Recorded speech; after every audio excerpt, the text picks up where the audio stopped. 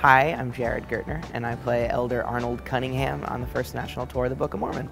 Elder Cunningham is sort of the schlubby mess-up Mormon, like the runt of the litter who doesn't know kind of what he's doing or anything about the religion, but is just so excited because he's been paired with another Mormon, Elder Price, and now he has a best friend. He's off to explore the world with his best friend and has no idea he's going to Uganda, where he's going to encounter horrors. Ultimately, Cunningham, I think, just wants to fit in. He wants to fit into a group and he wants to have a friend that he can have a great time with. He's never really felt like he fit in anywhere. He's so eager to be your friend that he puts you off. It's kind of great to get to play a character that's just kind of a mess all the time. I don't think people realize how much we think about how we look in life, and I never think about it as Cunningham, so that's really liberating.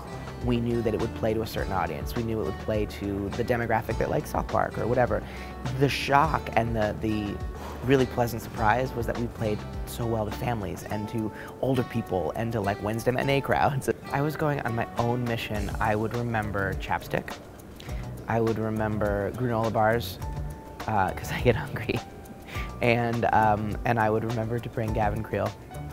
I think I have a lot of Mormon rules I probably couldn't obey. I think that lights out at 9:30 would be really tough for me. That one probably the most. Although the temple garments, I'd be very excited about that role because they're super comfortable. It's like living inside of a Snuggie.